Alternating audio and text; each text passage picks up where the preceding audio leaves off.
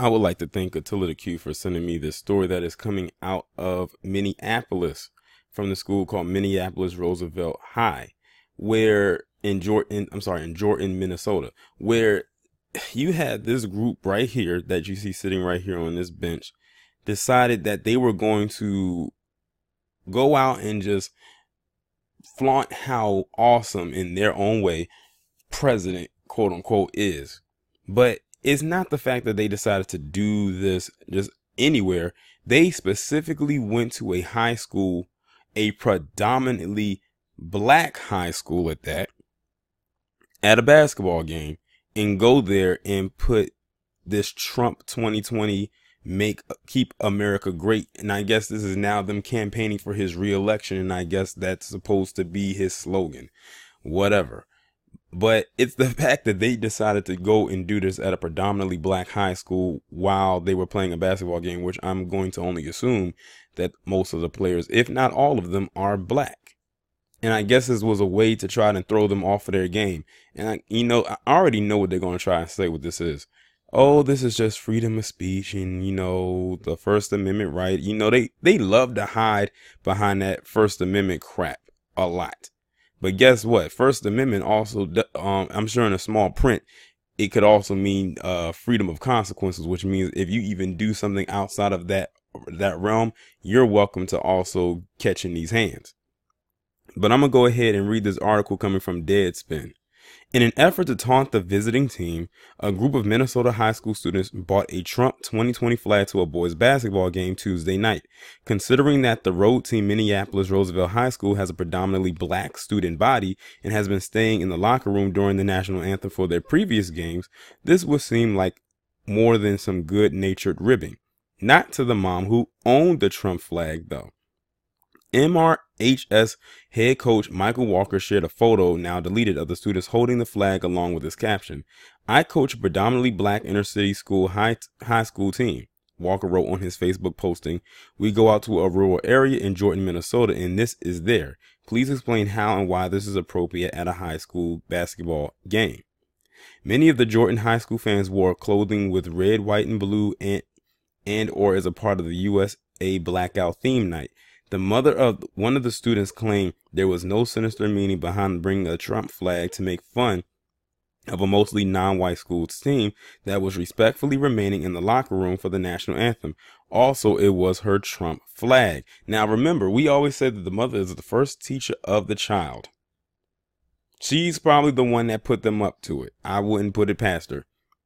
Bridget Kahn commented on the Roosevelt coach's Facebook posting, wrote that the flag belonged to her and was used by students as a part of a long-planned USA Blackout theme night. Khan told the Star Tribune later that her son and others took two of the flags with them to the game and left with them wrapped around like capes. "I didn't see anything wrong with that." She said this was nothing more than young people wearing a bunch of red, white, and blue supporting their president. They don't have a racist bone in their body. Well, first off, no one said that they did. You just told on yourself.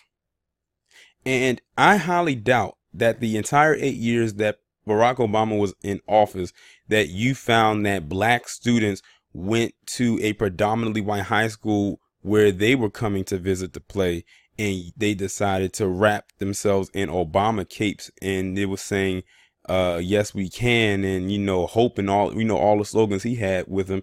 You didn't hear about that, because it most likely didn't happen. And ironically, they decided to choose to do or have this theme on the night that they were playing a predominantly black school.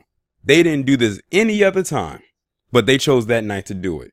Come on now, we see right through that. But let me continue. Has anyone ever admitted to having a racist bone in their bodies? This is the author asking that question. And to that, I will say no. But some have. Some will probably say it, but it depends on who they're around. Which bone is most likely to be infected with racism? Femur? The rib? Have medical professionals ever confirmed the existence of a racist bone?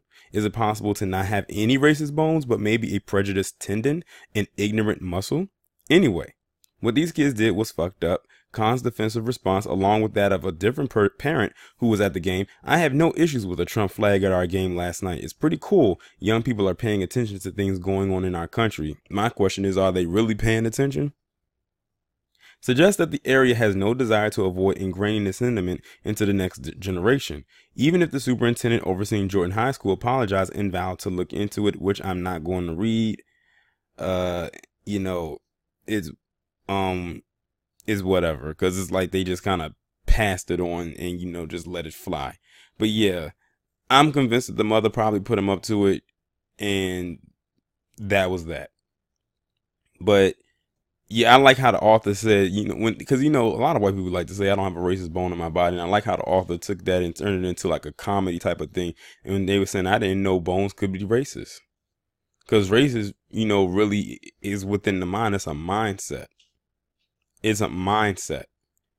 So, and like I said, she really shot herself in the foot when she said, you know, they don't have a racist bone in their body, and, you know, supporting their president. But a lot of, like I said, a lot of black people when Obama was president supported him, but they didn't go to the extreme to do something like this.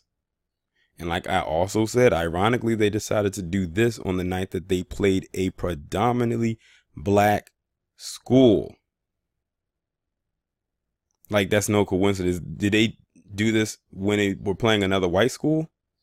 I highly doubt it. But you know what? If you ask them, they will probably tell you that they did. But we know that they're lying about that too. But y'all let me know what you think about this down in the comments. Like, share, subscribe. The links will be in the description. I'll talk to you in the next one.